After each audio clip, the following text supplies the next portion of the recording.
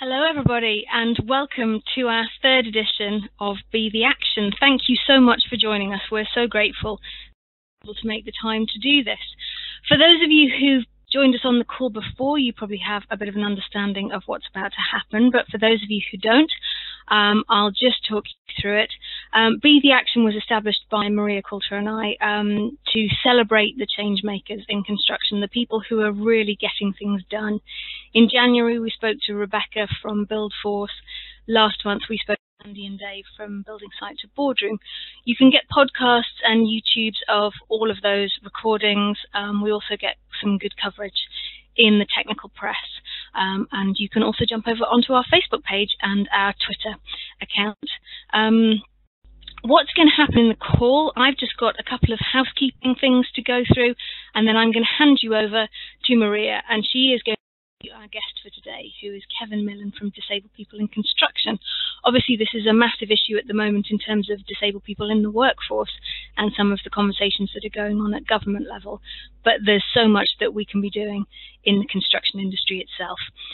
So you probably will have noticed that you are in mute for this call. It's simply because we get a lot of background noise and feedback. Everybody is open, everybody's channels are open when we do this call. If you've got questions, comments, things that you want to share, any technical issues that you're facing, you can either drop me a note on the chat box on your screen for the webinar itself, and I'll be picking up all of the technical questions as we go through the call. Alternatively, I'll be running the Twitter feed, so if you want to tweet at BE_theAction, and I can make sure that we get any of those issues resolved. The Be the Action webinar is every month. Next month, because our call would fall on what is Good Friday, we'll be moving the date of that very slightly. We'll let you know as soon as we can. But our guest has been confirmed for our April webinar. If you want to log in later to this, you can do that. As I say, you can also follow the call on the podcast and on YouTube, so you can pick up on this later and play this back to your heart's content. As soon as we have enough podcasts, we'll be able to get them up on iTunes. For the moment, they are up on Podbean. I'll hand you over to Maria now, and she's going to take you through the call. If you've got any technical problems, any concerns at all, please do drop me a line. Over to you, Maria. Okay, sorry about that slight delay. Not sure what was going to what happened there, but anyway, hopefully everybody can hear me and hear what I'm saying. So yeah, I'd like to welcome everybody who's online at the moment. Thank you for taking time out and listening to us. And yeah, I'd like to welcome Kevin Millin. So Kevin Millin is from Disabled People in Construction. So this week, we've had International Women's Day, and the theme for International Women's Day is all about being bold for change. And I see this very much as creating an inclusive environment for everybody to come into the industry. We've got massive needs, about 400,000 people a year between now and 2021. So we've got massive needs in the industry, and there are currently only 3% of disabled people in the construction industry. So I'm delighted that we've got Kevin Millin here today to tell us about disabled people in construction, who's a senior quantity surveyor for Keepmoat. And I would now like to hand you over to Kevin, and I'm going to ask him to tell us a bit about himself and how the group started.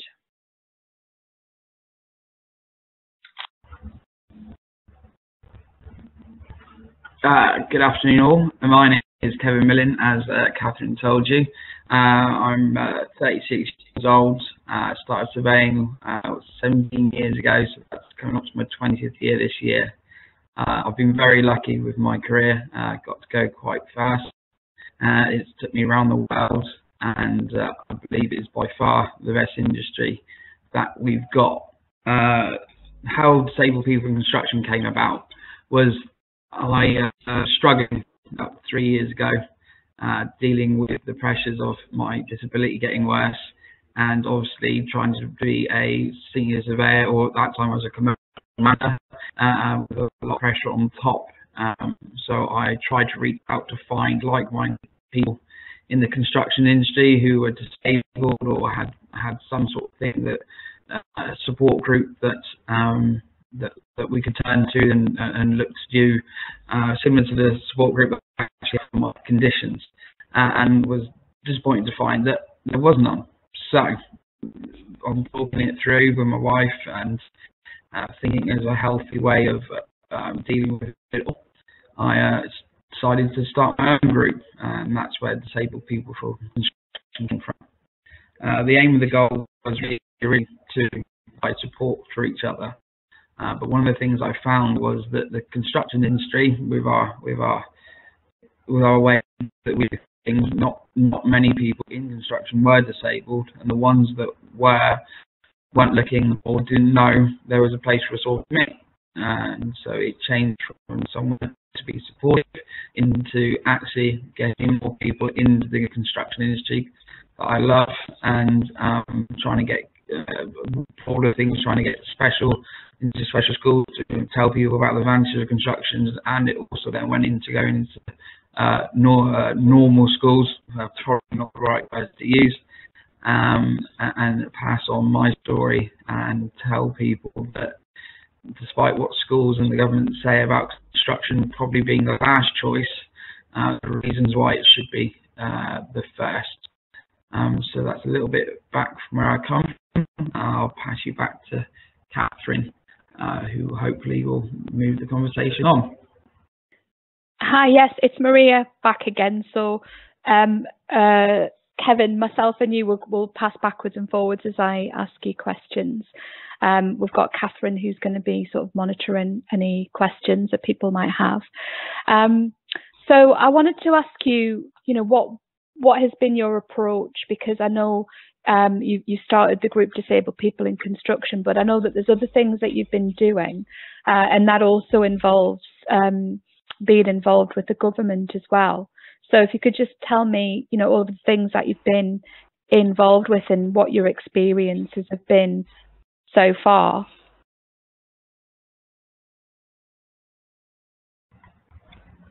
So yes, it's been quite exciting. What we did when I started to reach out to organisations within the construction industry, I actually joined up with a group that has been unbelievably helpful in moving things forward and supporting me. A group called Construction Council, and what they were doing is they were sorry, someone just had to join in. I didn't know it was me to do it or something else. What they were doing was hiring a survey, which then became the document that I hope you can see on the screen, called the Blueprint for Change. This identified that we have a very big issue in construction. I'll probably come back to this a bit later on, but to tell you where it led to was that the discovery was that the percentage of disabled people in construction compared to the national percentage was massively apart, and that obviously then identified there's lots of roles. With the lots of roles, I got speaking to Disability UK about how we can look to try and get more disabled people employed and get more disabled people into construction. From that, I got asked to join a all-party parliamentary group, which a day of us, what's called, not evidence givers, but people, witnesses. They called us, coming forward to tell us our information about how we think things should change and the ideas we had to change them. From that, we produced this white paper, which you can also see in the background, which then led to me being one of three witnesses that were called forward to sit in the government and be drilled basically about what more the government can do. And there was obviously quite a big interest in construction scenes, where our biggest client is in the construction industry is the government. The biggest spending for the government is quite often construction and social housing and the contracts that relates to. So it was very, very fun. I think I've got it all in a minute. I'll come to you back. I'm learning, but I'm doing it so far.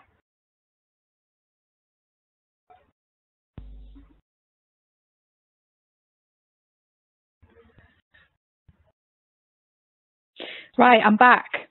So, okay. So, yeah, so that's brilliant that the Construction Industry Council have got involved there.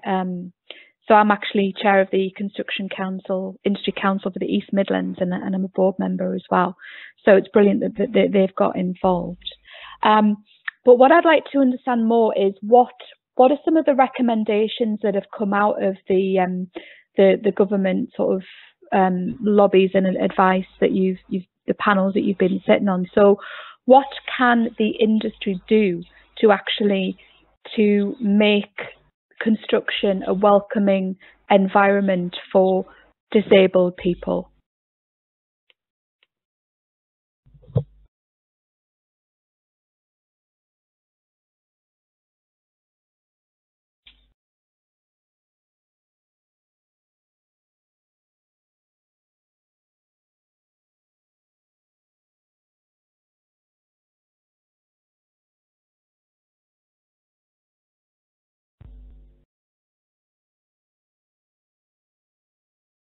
Hi, I'm back again. I'm not sure if we're having some technical difficulties here. Hopefully not. But I just wanted to ask Kevin, what can construction companies actually do to welcome people with disabilities into the workplace?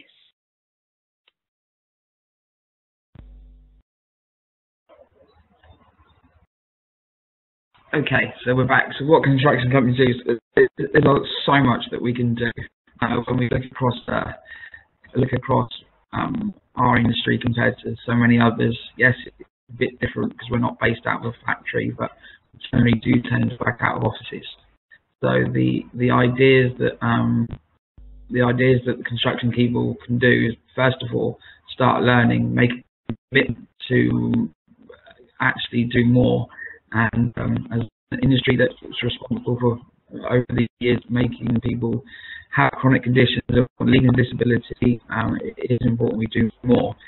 Things like ensuring that you are investing in going out to special schools or to groups and reading and talking about the construction industry, looking to recruit them, and even taking a more general overview of things like disabled parking bays at the offices. Over the years, not so much nowadays. I've never seen a disabled parking bay outside of construction companies' offices. It was turned into the main managing directors, but luckily enough, that's not the case nowadays. One of the biggest fears, and the answer comes back, is that health and safety on sites, and obviously we're all aware that it has become a major issue in the construction company, which is good. We need to be safe and need to be safe protecting each other, but we can do that without having to exclude the disabled people. Things like disabled parking bays on the site, ramp access to offices, having the offices on the ground floor so that any design professionals, etc., can come in and use those and attend meetings rather than put them on the top floor. And just think a little bit more about how we do things so that if we do have disabled people working on that specific project, they can come and do their job. We also need to look at the technology available to us now. We looked at doing a few things with architects and designers where we introduced things like FaceTime, where it enabled designers to see what the issue was on the site firsthand, be able to come up with a suggestion and resolve it without physically having to walk out on site, therefore removing the need to have any concerns about health and safety on that matter. On the flip side, one of the benefits was by introducing us to was that our operations teams could actually get answers to problems on site that day, instead of having to wait the fortnightly or monthly design team meetings and getting all those issues sorted out then. So it led to a unexpected increase in urgency too. We also looked at things with regards to operatives on site. First ones we identified were deaf people. The concern that came back, what about fire? So what we looked at doing is introducing visual alarms, which are flashing strobe lights. And if any of you have been to a restaurant where it's been too busy, the vibrating fobs that get handed out, we're slipping them into pockets. And then the fire alarm would go off, we see the visual alarm, and then you'd also feel the vibration and know that it's time to leave to go to the fire make-up point. So there's lots to be done, and that means there's lots of good things we can do. So it needs to make a concerted effort together, rather than saying, yes, we want to get behind something, and saying, actually, we're going to lead something, and taking on small bits at a time will make a big leap forward. I hope that wasn't too much rambling, but I'll pass you back to Maria now.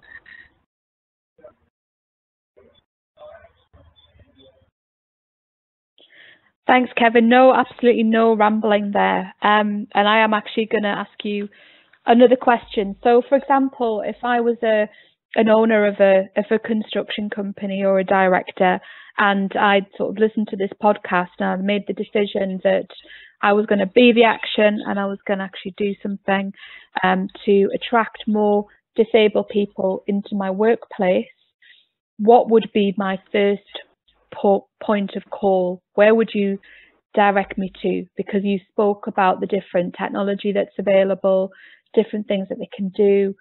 Is there somewhere that they can go to find out this information and sort of get more of an idea on what to do?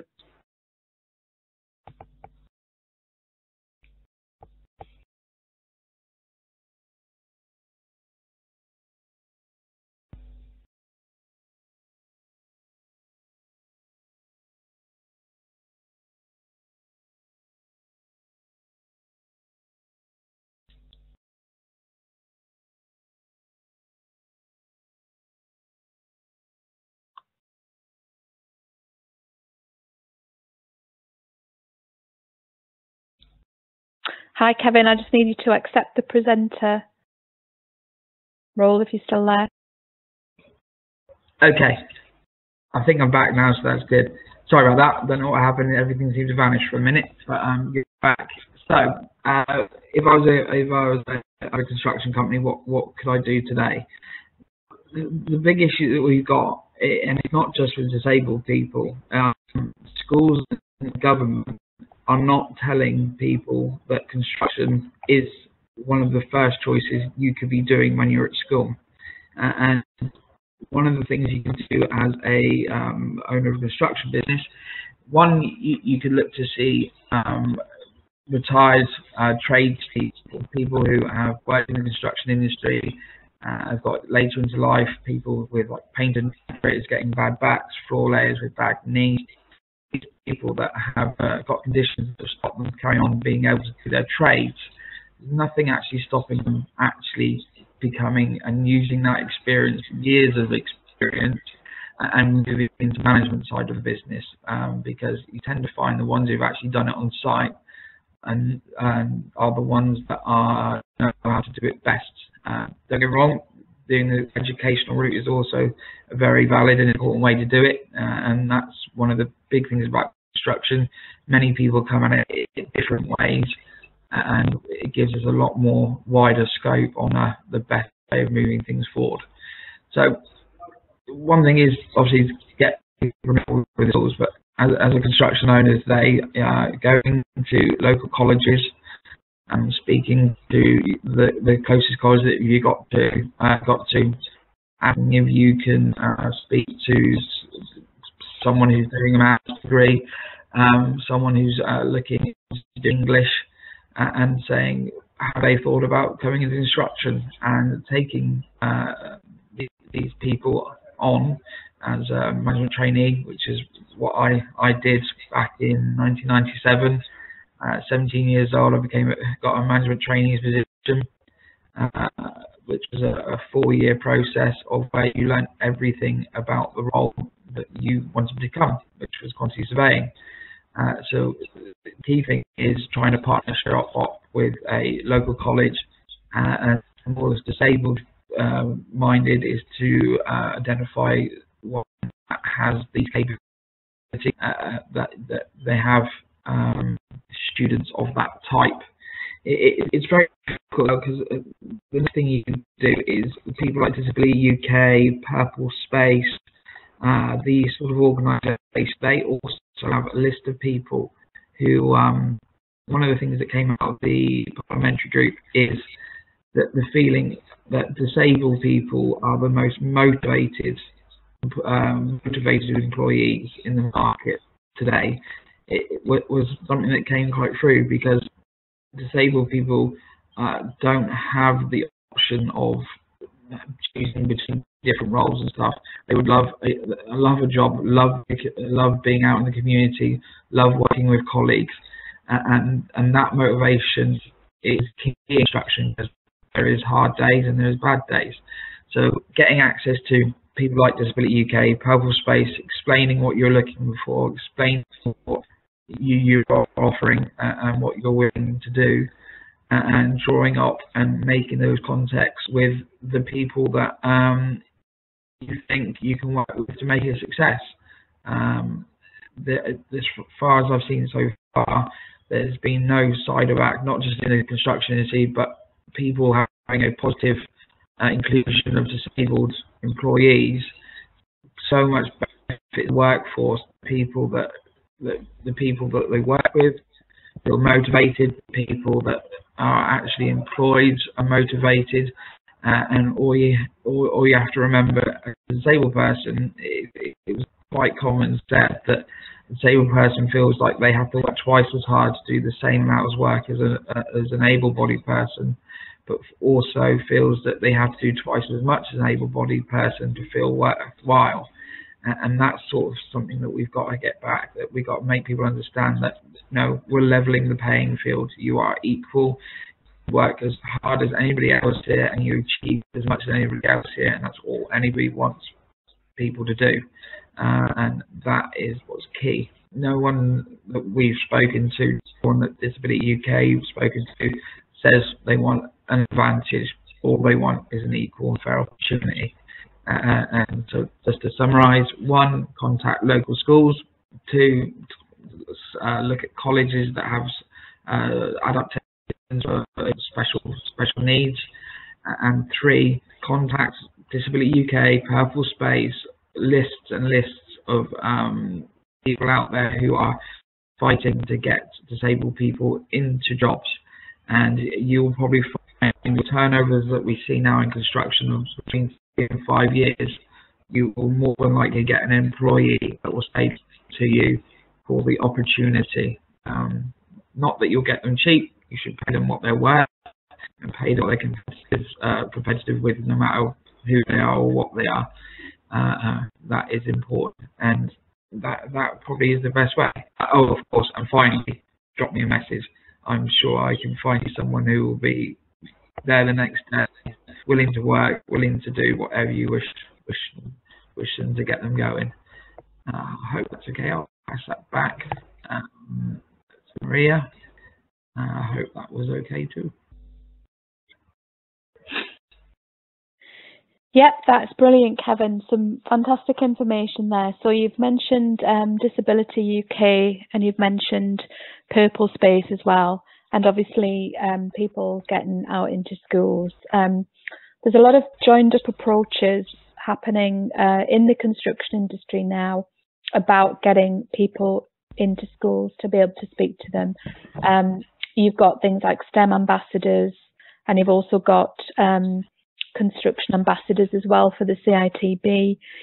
You've also got careers and enterprise service that the government, I think, has started, and a lot of the local enterprise partnerships have got are looking for ambassadors for people to go into schools. So there's different ways that we can have more of a strategic joined up approach to actually getting into schools. But I just wanted to end the interview, getting towards the end of the interview. So I know that, Kevin, you've started this group, Disabled People in Construction, because there wasn't one, and we absolutely applaud you for that, because, rather than waiting for somebody to do it, You were that somebody and you took action, which is brilliant. But I do understand that you are one person. I know you've had some support from the Construction Industry Council, but I also know that you've got a full-time job and you've got a family. So how, as an industry, can we help you? What is the call to arms for people in the industry to get involved in disabled people in construction?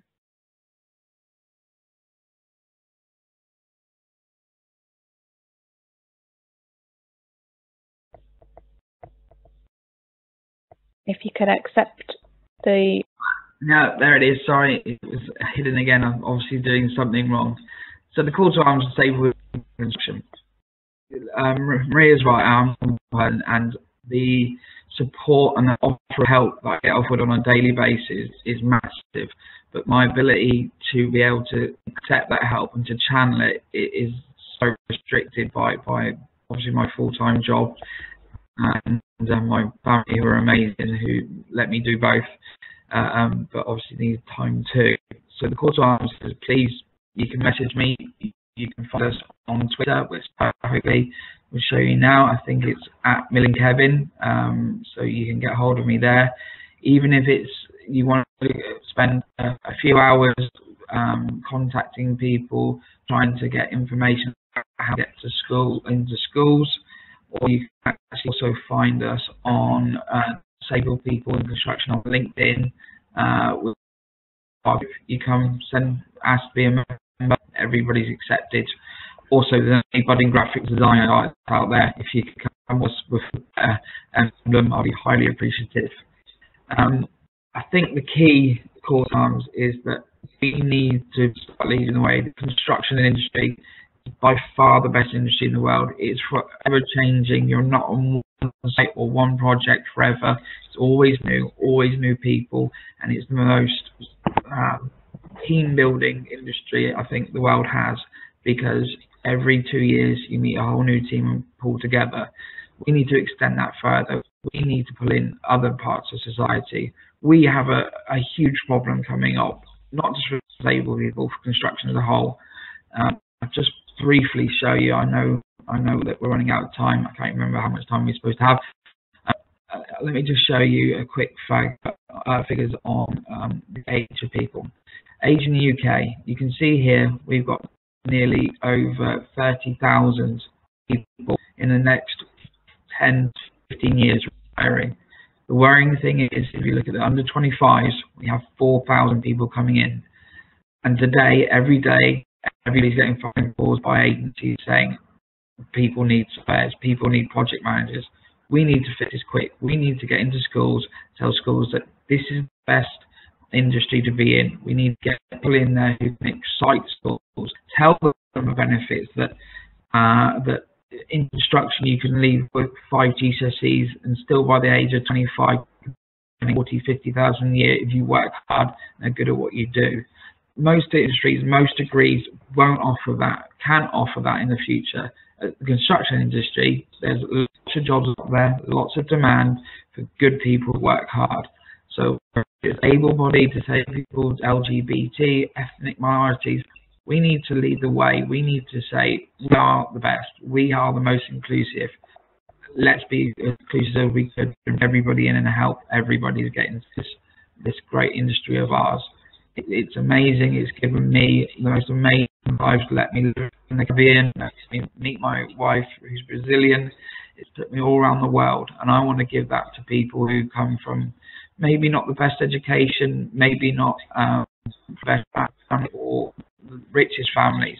But construction industry really gives people from that level the opportunity to do some amazing things in their lives, to the point where you're 36 years old, you're speaking on the internet, trying to pass across how much you love it, even after 20 years, and that's what I want to do. People come and contact me. People, please offer your help.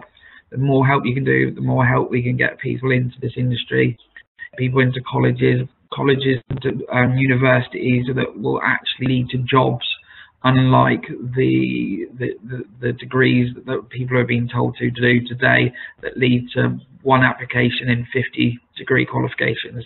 Construction industry, if you're qualified, you will get somewhere. You will get on. So let's do that. Let's pass the word around, and let's get people who can excite young people, normal people, older people. We need to get, or even older age demographic people in construction. Most skills are transferable. There's so many different professions that something you're good at will fit to something in construction. And that's what we need to do, because we don't want to get 20 years down the line and all be stuck around because we can't build any buildings, we can't move forward, we can't develop this country of ours. It's going to be good, but we need to work at it and not wait for someone else to do it for us. So I hope that's okay. It's last word from me. Thank you so much for listening. I hope you can find me at Millin Kevin on Twitter and on LinkedIn on the group page Disabled People in Construction. It's been a pleasure. Hopefully I get to speak to you all again soon. Also, just we mentioned we're trying to do something with CITB, and I'm pretty sure we might need some support with that in the future too. So watch out for Be Action. Come to their website, see what they're doing, and please support them. It is important. Let's go forward.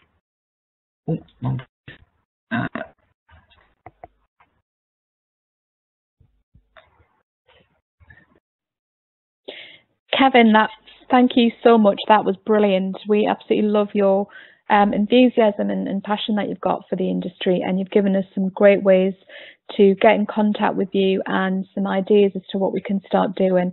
I really love the idea of what you're saying about getting people who are, you know, older people in the industry who can actually mentor people. I think that's really important. So there's lots for us to think about there, and we will publicize the heck out of this call.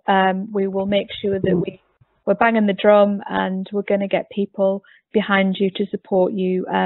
But I think what's interesting is the message is the universal message that we have to, you know, that is out in the industry at the moment is we need more people and we want everybody to be involved, but we need to create an inclusive environment for everybody to be involved. So I'm now going to pass you over to Catherine, who's going to wrap everything up for us.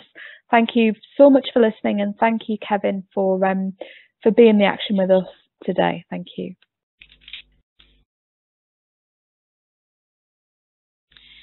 Thank you, Maria. Thank you, Kevin. Thank you all for listening. I hope you've really enjoyed today's call. I have to say, on a personal note, I'm so inspired to just hear all the amazing change makers in construction that possibly don't get front news in Building Magazine or Construction News, but people who are really doing incredible things. I find it so inspiring. As Kevin mentioned, we're all on Twitter, we're all on Facebook, we're all on LinkedIn. Please get in touch with us.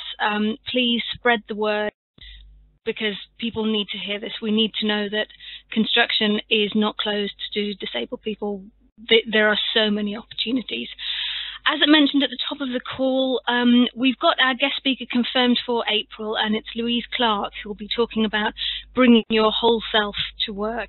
Because that would normally fall on the 14th of April, which is Good Friday, we will send around Eventbrite invitations for the day that we rearrange that. So please look out for that.